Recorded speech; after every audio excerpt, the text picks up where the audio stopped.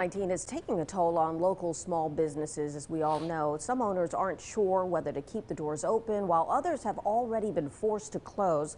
Let's check in with 7 News' Christine Scarpelli. She is live in Greenville with advice on those hard decisions many are now being forced to make. Christine? They're doing it now for sure. Yeah, hey, listen, small businesses, employers and employees, listen up this morning. There are steps you need to take right now. You do not just have to shelter and be scared. If your business is shut down, maybe you've had to close because you're not essential, there are steps you can take. Don't take my word for it. John Tripoli here, Northwestern Mutual, downtown Greenville. We're talking first steps. Listen, if you are at a loss right now, what in the world do? I own a small business. Start where?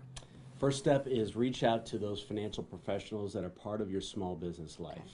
And that might be your primary banking relationship, a financial advisor, an accountant or CPA, and understand what's available through the CARES Act. And as a small business owner, one of the key elements of that is the Payroll Protection Program. Okay. And this is a loan that can be forgivable.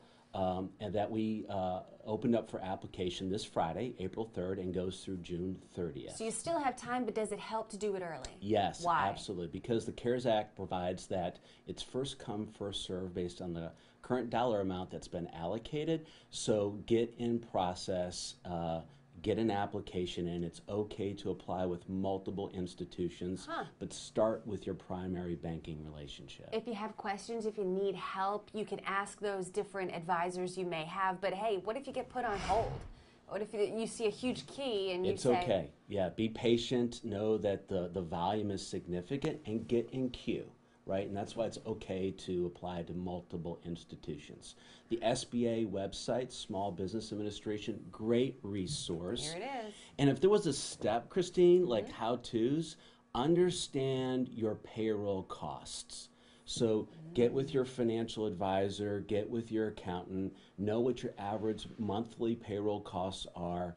The loan provides a 2.5-time multiple loan provision that could be forgiven based on your employees staying with you and staying employed. Very good. Employees, go ahead. We'll have this clickable, so you can go to our website, WSPA.com. That's maybe something you need to propose to your employer. Say, hey, this is money, and it's forgivable. You don't even need to pay it back. We can get through this, right? There's a little motivation for you, Savila.